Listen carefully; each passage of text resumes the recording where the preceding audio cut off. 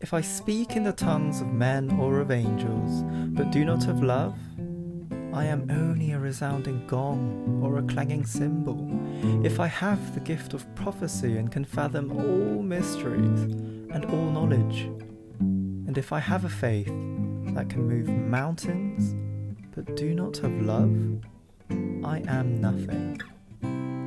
If I give all I possess to the poor and give over my body to hardship, that I may boast, but do not have love, I gain nothing. Love is patient, love is kind, it does not envy, it does not boast, it is not proud, it does not dishonor others, it is not self-seeking, it is not easily angered. It keeps no record of wrongs. Love does not delight in evil, but rejoices with the truth. It always protects, always trusts, always hopes, always perseveres.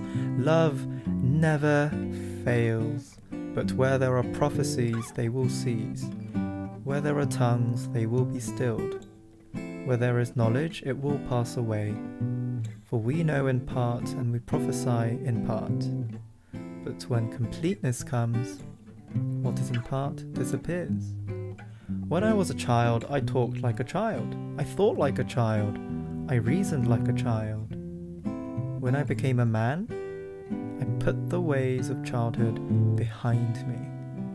For now we see only a reflection as in a mirror. Then we shall see face to face. Now I know in part. Then I shall know fully, even as I am fully known. And now these three remain: faith, hope, and love. But the greatest of these is love.